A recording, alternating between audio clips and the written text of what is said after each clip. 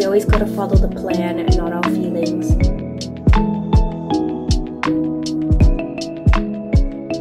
What's the point of life if you're not gonna be happy?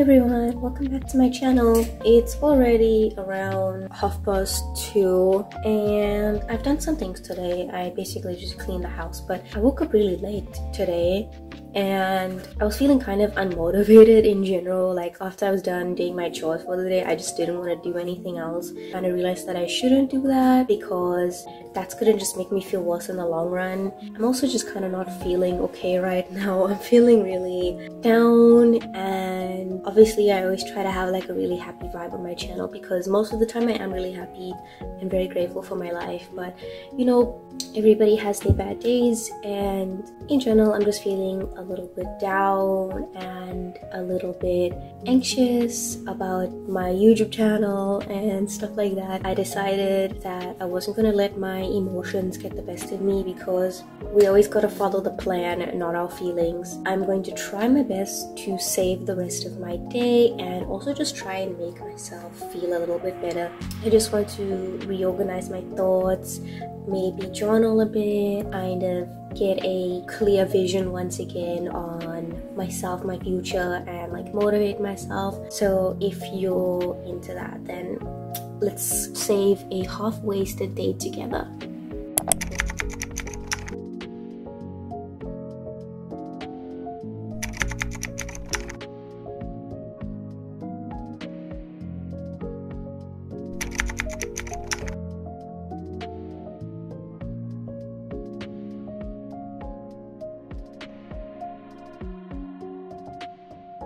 So now that I've eaten, I definitely feel way more energized and way more motivated to do some cleaning and organizing. So I already cleaned my bathroom this morning because I had to, but now that everything is dry, because I was waiting for the floors to dry in my bathroom, I'm gonna go put everything back and like just organize my bathroom. And I also have a huge pile of laundry just waiting for me in my closet, so I'm gonna also sort out my laundry.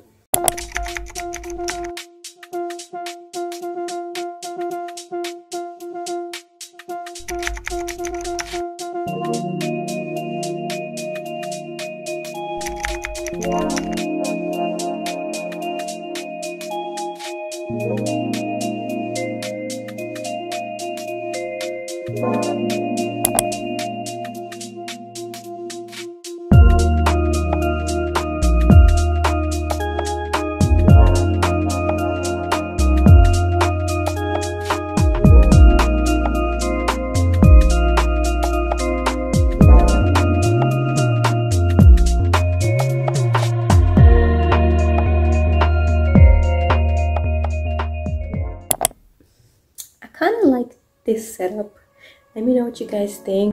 Anyway, I kind of just want to have a chat. I've been just feeling really down the past week or so, and I think yesterday especially, like I just hit like really big low. I was starting to feel very doubtful about YouTube. I always try to keep it really positive here because that's what I love. I love positive vibes. I love manifesting my dream life, living like my dream self, but I have days of doubt, and yesterday it got so bad that I was actually crying on the phone to my boyfriend about my doubts in my YouTube channel and stuff. I cannot tell you how many times I have googled, should I quit my YouTube? Like, should I quit YouTube? Should I just stop now? Stop before I waste any more time? The thing is, I really love YouTube. I wouldn't do it if I didn't love it. For those of you who don't know, I had a huge shift in my content because I used to make unboxing videos. They were fun at first, but they were very miserable and very robotic, and I always found that my true enjoyment was when I made my vlog, when I would make like my travel vlogs or like weekly vlogs and daily vlogs. vlogs. Those vlogs really never got enough views or clicks, so I ended up deleting a lot of them. I ended up having to delete them because no one really wanted to watch them.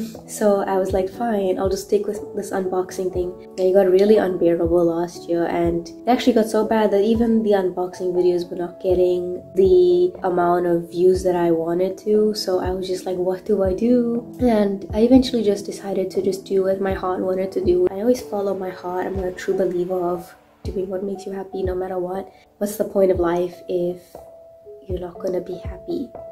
I've been obviously really enjoying this content so much. I've been so consistent. Like, the way I've been so consistent, I've never had this type of consistency before. I never used to have an upload schedule. The fact that I'm uploading every week on a Saturday at 3 p.m. like, I really love my content, and I'm not overworking myself at all. Like, I want to do that because I'm just finding so much of joy and enjoyment in doing this. I really love my content, and I think my content's great. I don't know if that sounds conceited, but I love my content. I even watch my own videos sometimes, like, to motivate myself. It sucks when you're so passionate about something and you've put in so much work into something and it's not getting the appreciation that you expected it to. And if I was, you know, just starting my channel and I was feeling like this, obviously I would be like, oh, but I just started, like, I don't need to blow up immediately.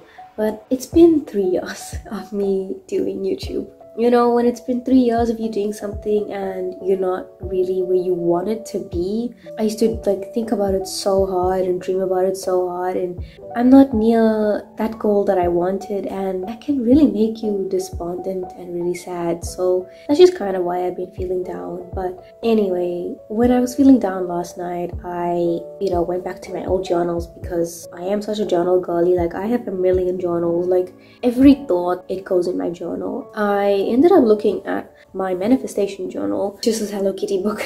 I'm a huge fan of scripting because I love journaling, so I find written word is just so powerful, and I have genuinely manifested so much of stuff writing down. So here, like, I was trying to manifest like my Sephora wish list, and then I got to this page and it said ideal self, and I turned the page and there was nothing. So clearly I was intending to write down what I wanted my ideal self to be, but I didn't do it. I don't know why. And I guess maybe I wasn't ready at the time or something, but it kind of made me have this like epiphany of, like, even though I'm living every day like as best as I can, I still don't feel fully aligned with my higher self. And that like realization just blew my mind, and I realized I don't even know who I want to be. And if I don't know who I want to be, how can I possibly imagine a world where I am successful in my YouTube? Because that is what my higher self does, right? In my head, like, she's super successful. She has like 100,000 subscribers and she makes these vlogs, gets all these brand deals. Like, that is what I imagine. Like, that's what I want. That's what I want. You know, that's what my higher self would be and what she would do. I literally never sat down and wrote it out in detail. The point being, I'm just not feeling aligned with this highest version of myself, and I think I've been seeking that out for so long, but I just didn't know what it was. I've been feeling like misaligned. I've been feeling like I need to align with something, but I just didn't know what it was. What am I trying to align with? And I realized last night that I need to align with my higher self. So what I'm gonna do is I'm now going to take my little journal, and I think I'm gonna sit down and really meditate on this and like imagine it down to the nitty-gritty, and I'm gonna take my time. I think it's gonna make me feel a lot better.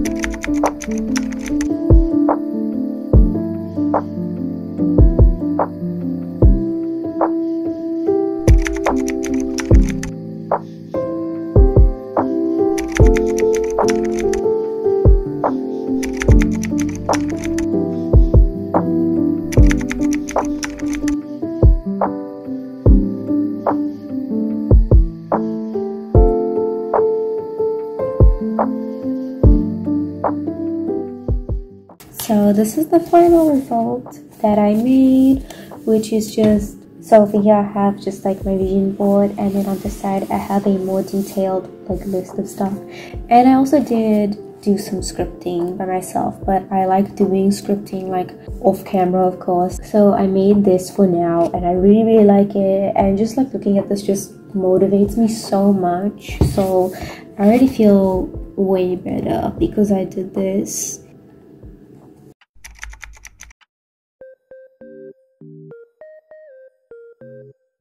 I already washed my face, but I'll quickly show what I used. So to cleanse up my makeup, I used this Bobby cleansing balm. It's from Minnesota. Then I used this also from Minnesota. It's a cinnamon roll foaming cleanser. I just used like one pump of this to just get off the excess makeup. Since it's exfoliation night, I used the Riedel Shot cleanser. This is like an exfoliating cleanser because it has LHA and PHA in it. And I'm also using the matching toner pads. I feel like I mentioned the product so many times, but it's the whole VT Cosmetics like Riedel Shot collection. Yeah, then I'm using the toner pads as well. And then I'm gonna use the actual Riedel Shot essence. Because I have the 100, you can actually use this every day. And I started off using it twice a week, but now I'm using it 4 times a week. And I think I'm gonna stick with that because I'm really scared of this product. I don't think you guys understand how scary this sounds to me. Like microneedling in a bottle, that sounds pretty scary. So since it's nighttime, I'm gonna use this from 𝐁𝐮𝐬𝐢𝐧𝐞𝐬. It's the Active Soothing Serum. This has some niacinamide in it. Now I'm gonna use this Innisfree emulsion. This literally gives you glass skin, guys. Like it gives you such like a nice plump glowy look. I love this. Anyway, and then my latest obsession has actually been Nivea cream.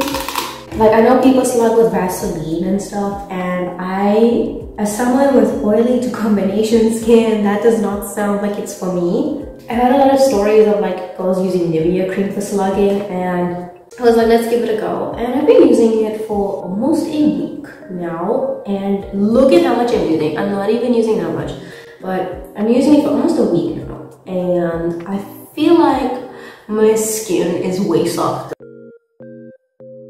So I have my cup of green tea. It's green tea with jasmine. I'm going to be watching True Beauty. I've been obsessed with the show the past few days. I'm only on episode 6. Like I just started episode 6, but I saw this show all over my Pinterest, and I know it's also for like the 𝐿 girlies because I know that the author said something about how some aspects were like inspired by 𝐿 or whatever. But I know this is for the 𝐿 girlies, and tell me why every time I'm watching this show I feel like I want to go put makeup on. Like it's so crazy. But I've really been enjoying it. It's actually my first K-drama that I'm watching, and I might watch more K-dramas after this. If you have any recommendations, please let me know. I would love to hear what K-dramas you guys watch, and if you have any good ones to recommend on Netflix.